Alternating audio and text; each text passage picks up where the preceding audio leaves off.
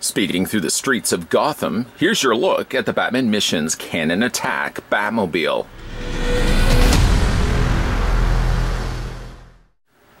The Batmobile features air power. In other words, you can squeeze and strike your opponents with missile launching and air-powered attack weapons.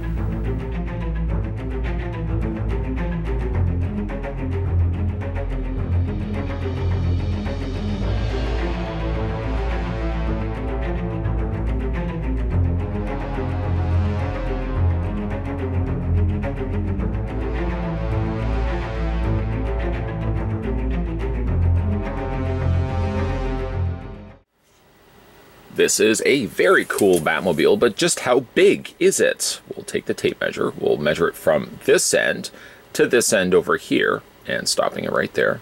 There we go. According to the tape measure, from here to here, the end to the front, you're looking at 13.3 inches in length. Now switching that over to centimeters, you're looking at 33.9, about 34 centimeters long.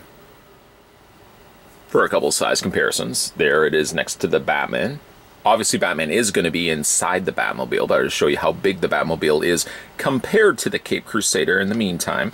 And another rather neat comparison that we can make as well, one of his other vehicles we've already looked at on this channel.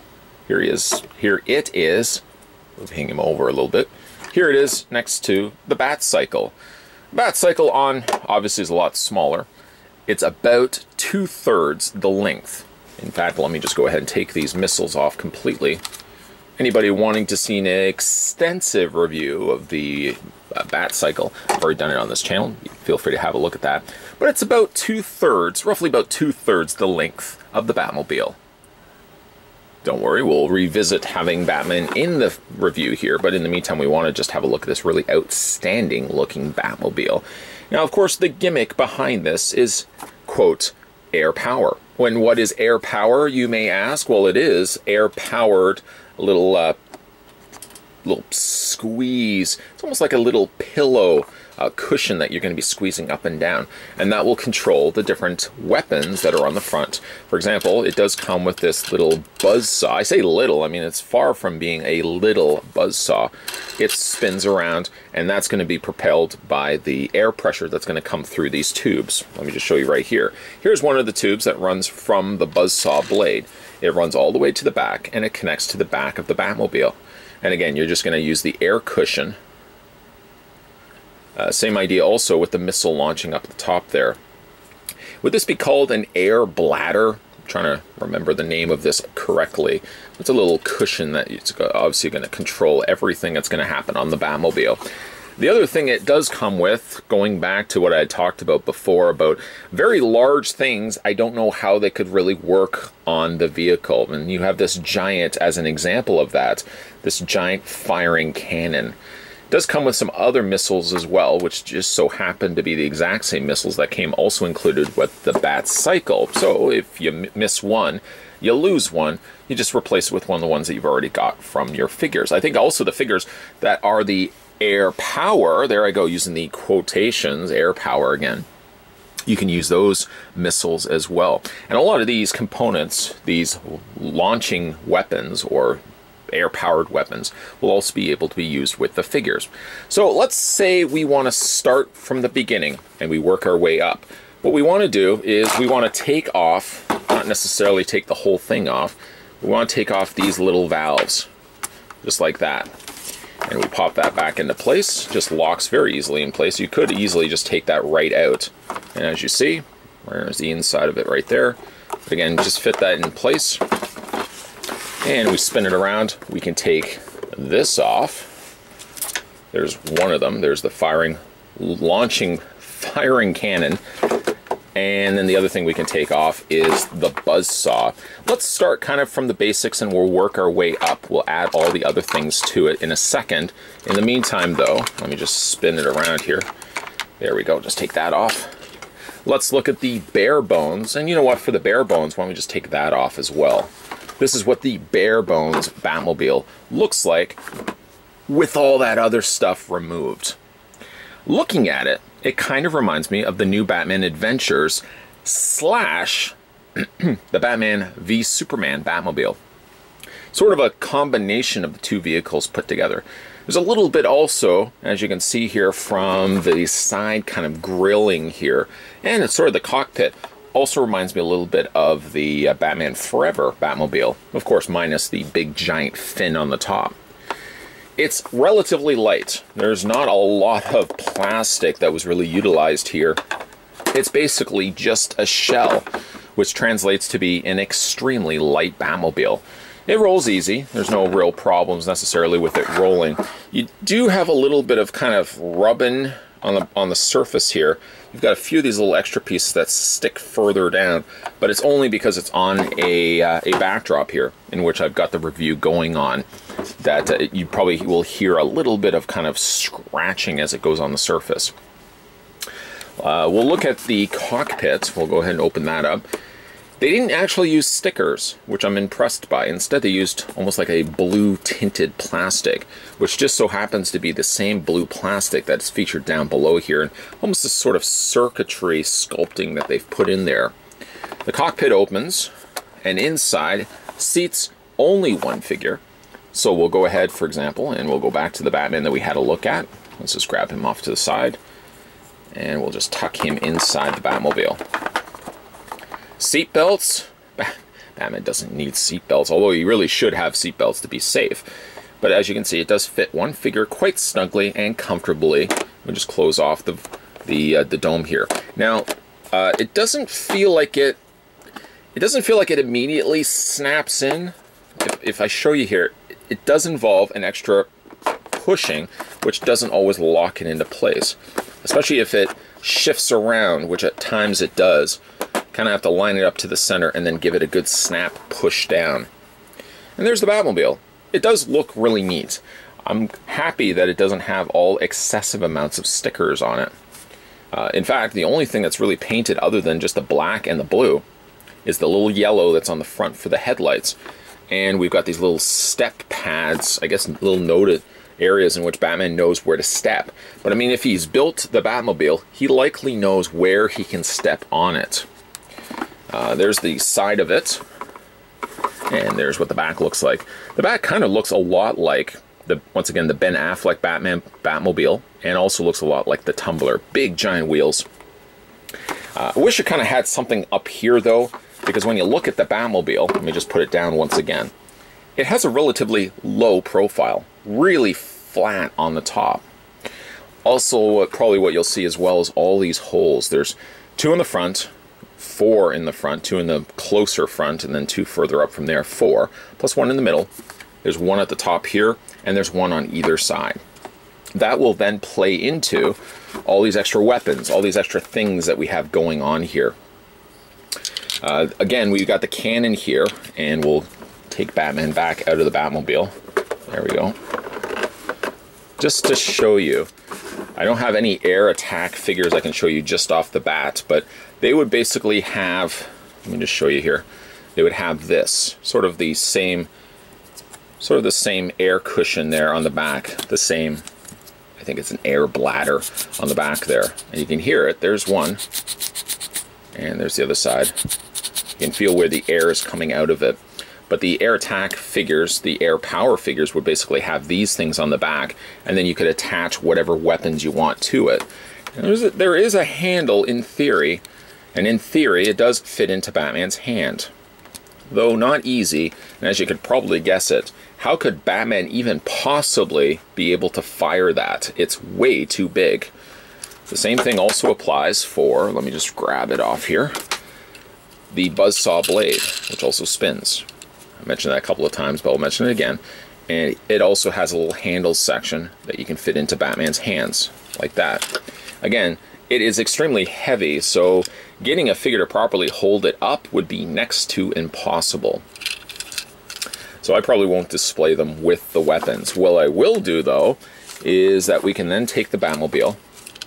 We can take this, and we'll just, if you look at it here, it's kind of like, there you go, it's a circle and it's got these little side tabs to it, so it has to only connect one way. Put it up, so it's got to be facing upright, and it tabs just into the side. We'll do the same thing on the other side. Now really, you don't have to necessarily use both of them. You could really just use one of them if you want. Again, just line that up. Make sure everything's in place. Then we'll go ahead and spin the Batmobile back around. We'll take this and slide this in. You may find yourself actually even having an easier time of attaching all of that after the fact. But we'll just tab that into place. And then it's entirely up to you then where you want to put these weapons. Being that they are universal pegs, they really could go anywhere. Again, 2 in the front, 2 further up from there, 1 there, 1 there, 1 there, and 1 there. So let's say, for example, I'm going to put the buzzsaw at the front here. Actually, you know what? Some areas are a little bit more difficult. You couldn't possibly put it there because the buzzsaw wouldn't be able to spin. You have to allot for enough clearance. So I'm going to put the buzzsaw blade right on the end. I think that's actually where the packaging also indicates that it should go. Well, based solely on that. And then we go ahead and take this part, which is slightly smaller actually, and I'm going to put it right above the cockpit, just like that. Now, to operate this, unfortunately, one problem that you're going to face is that the tubing is going to kind of drape down. There's no real workaround to that. It's just the nature of the way the Batmobile is. You can kind of fix it by sort of just draping all the stuff along the back here. And there's these little prongs that you can kind of make use of as more or less just catching areas, catching devices than anything else. The wheels, again, will be rubbing up against the tube, so you want to kind of make sure everything is sort of out of the way, but as a result of it, you're going to have all this extra bunch up happening. So if we press down on this, now not knowing which way I've connected this, there's this little dial on the underside. You turn it this way, and it's going to use the air pressure is going to push out on this side of the tube. Likewise, if you have it facing this way, then it's going to be shooting out this tube right here. There is a little notch right here. I'm surprised it's actually not centered when you initially get it, but that knob will sort of dictate which way it's going. Yeah, I kind of have to have it middle-wise to have it be, well, anyways, you know.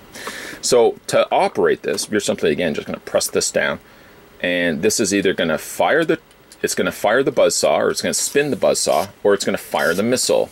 Let's see which one it actually connected to. I'm going to press it down, and there it is, the missile. Now, one thing about the missile, though, probably already saw, it doesn't immediately fire it. It almost as if it has to build up a little bit of air pressure in the chamber of the cannon before it launches off the missile.